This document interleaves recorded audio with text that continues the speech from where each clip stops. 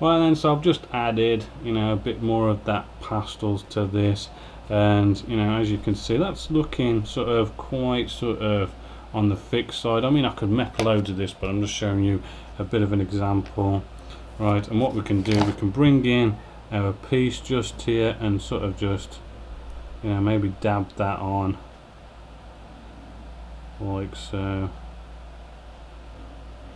Or you could, you know, if you've got like a thick paste, get yourself out a cocktail stick, right?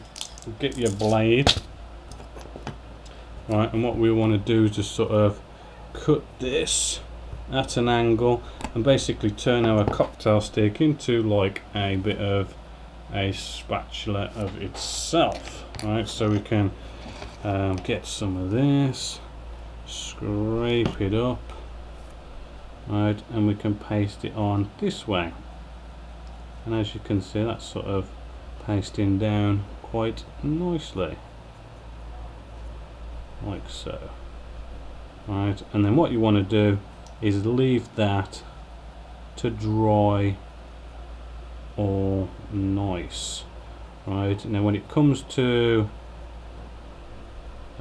using fillers as well, you really should sort of leave them to dry overnight, right? Because what happens is you think it's dry on the surface, but then you can, like, maybe an hour later come along, you sand it away, then you maybe do all your paint work on top of that, finish the model, and a week later, you know, all of a sudden this gap reappears, and that's because, you know, this filler that we've made and ones that you can buy, they're quite thick, they can take a long time to actually dry, properly go rock hard and cure down to the bone, and when they do finally cure and go down to the bone, they shrink a little bit, and when they shrink, basically your gap reappears. So it is good to make sure you sort of leave them for about 24 hours to properly dry before sanding away at them. But yeah, that's just nice, simple, easy way of making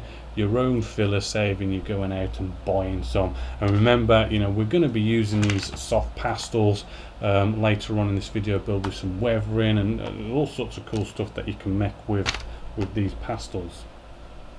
Right, so our filler now has had plenty of time to dry. It feels really sort of nice and rock hard. So it's nice basic principles of doing our filler.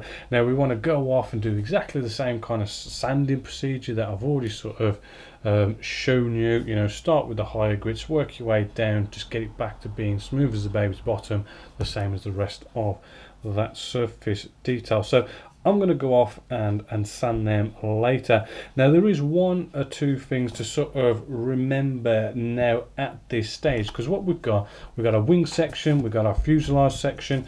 We could go off and start gluing on these, getting all our tail bits, right, start gluing on all of these, but we are still sanding away. And when it comes to this kind of stuff, it's good to have good accessibility, even more so when you get more advanced and you start doing stuff like scribing and re-riveting and all those kind of good things. Because what it is, if we bring this together now, you know, trying to sort of sand out these areas, trying to sand out along the wing section, maybe trying to sand on the underside, because these wings, they do come in sort of curved downwards.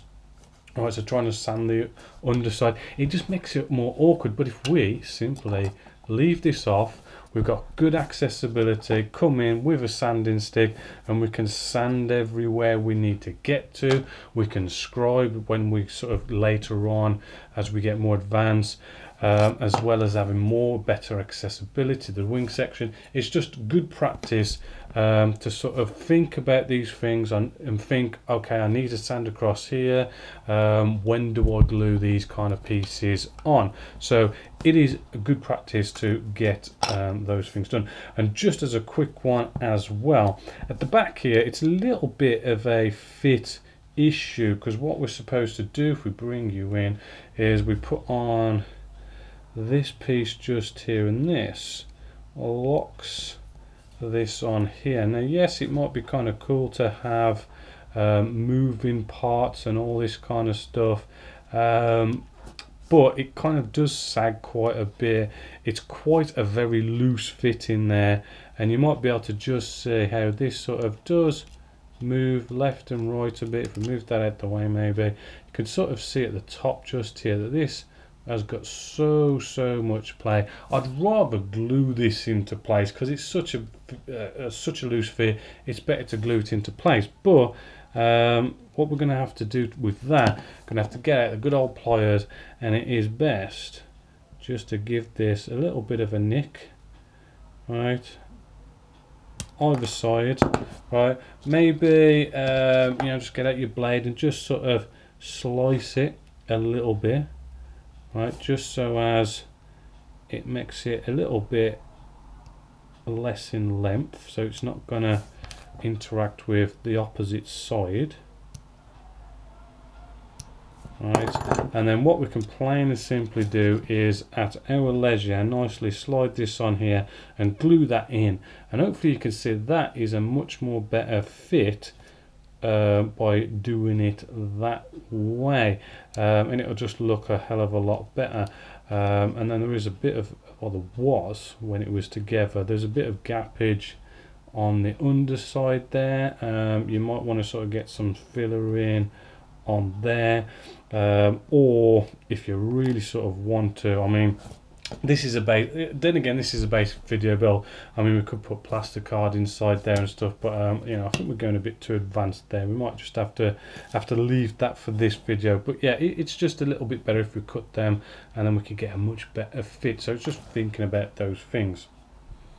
So we're all nicely sanded up and all the way around, as you can see right here, where I've now sanded away our bit of red sort of filler here. You can just see like a little faint red line. That's just the filler going into the gap, getting it all filled. Feels nice and smooth, so that's all good.